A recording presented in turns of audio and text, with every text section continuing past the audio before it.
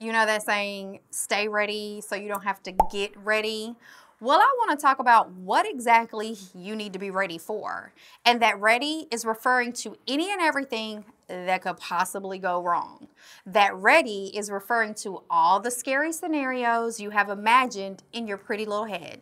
That ready is referring to tech issues, human failures, and something as simple as bad weather.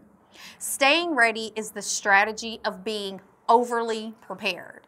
Staying ready is the thought process that creates task lists. Staying ready is the mindset of risk assessments. And staying ready is the language that those of us that execute events and or productions speak in, because we know that if it can happen, baby, that thing is going to happen.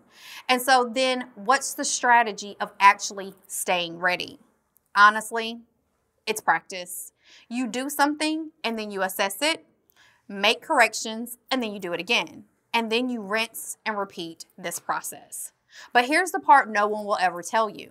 You will never master it because every run exposes a brand new flaw in your system. And here's the good news.